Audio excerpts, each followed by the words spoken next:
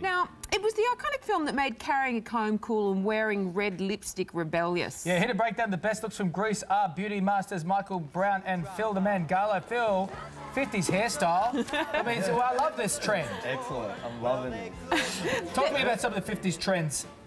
Well, some of the 50s trends. Well, the hair. Well, yeah, the hair. Well, you know, it was a lot of pomade, a lot of grease in the hair. Not very healthy for your hair. The women had big hair. They had curly hair. A lot of them wore wigs at the time because they didn't have blow dryers and all that. So it was all about big roller sets and all that. So how did they get that look? Like to get these amazing curls to hold. And we can see that Catherine Heigl's, she's still, the look is still popular today, isn't it? Well, roller setting. But back then they did wet sets and they used beer as the setting lotion, whereas now they use hairspray and they use stuff like that. But they used to use beer because the yeast used to set the hair. Really? How good's yeast? Wow. Yeah, I know. Unless you got the infection, which is hell. So the drunk as well as getting big hair. Exactly. And they wore wigs, of course, as well. I know the colours are back in for the ladies too. Yeah, absolutely.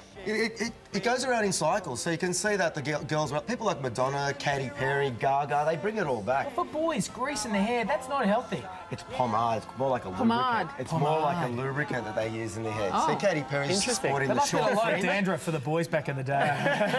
Nasty. Brushing it out in the white flag. Absolutely. So nasty. Michael, you know the Pink Ladies, they were considered the rebels, weren't they, at Rydell High? But what were their key beauty looks in terms of makeup? Well, their skin was actually quite natural. So, I mean, today we see a lot of BB creams and that kind of thing, keeping the skin looking fresh and youthful. But what they did do well is that lash and that red lip, that classic 50s look. So the lash opens up the eyes and that blue base matte red lip is hot. It's hot. It's hot now. So it's great. But then saying,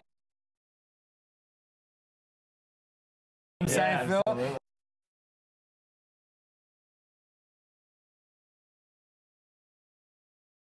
It was just brushing out big roller sets, and she looked smoky. And I think also once she got those tights on, and once she got those tights on as well, she was unbelievable. Was she your pin-up, Olivia, back in the day? No, not really. I was a little bit young for that. My pin-up was more like Madonna, I think, or Cindy Lou. You know what's funny is I remember seeing this, and my mum was really disappointed that she had to become a bad girl to be liked.